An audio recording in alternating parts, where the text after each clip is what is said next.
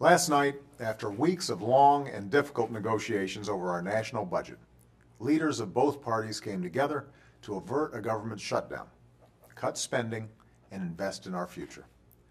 This is good news for the American people. It means that small businesses can get the loans they need. Our families can get the mortgages they applied for. Folks can visit our national museums and parks, and hundreds of thousands of Americans will get their paychecks on time, including our brave men and women in uniform.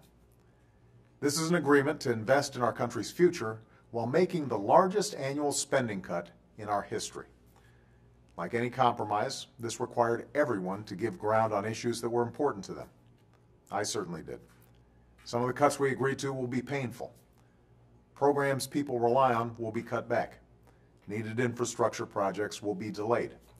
And I would not have made these cuts in better circumstances. But we also prevented this important debate from being overtaken by politics and unrelated disagreements on social issues.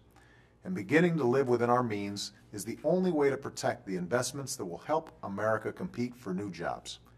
Investments in our kids' education and student loans, in clean energy and life-saving medical research. Reducing spending while still investing in the future is just common sense. It's what families do in tough times. They sacrifice where they can, even if it's hard, to afford what's really important. A few months ago, I was able to sign a tax cut for American families because both parties worked through their differences and found common ground. Now, the same cooperation has made it possible for us to move forward with the biggest annual spending cut in history.